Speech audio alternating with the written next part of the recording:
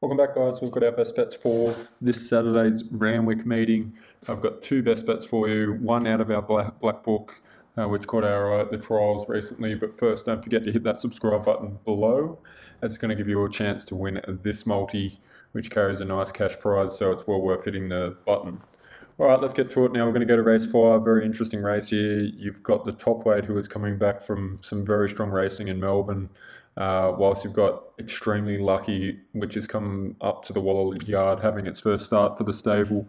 We couldn't go past this horse's trial. As you can see here at Canterbury, it finished off really nicely, and we think around the big track of Randwick, it'll get plenty of chance to balance up and hopefully shows this electric turn of foot, which will make it very hard to beat. We do know Kieran McAvoy is stuck with the ride after trialling the horse, which is a good push, and we think the $3.10 is good value.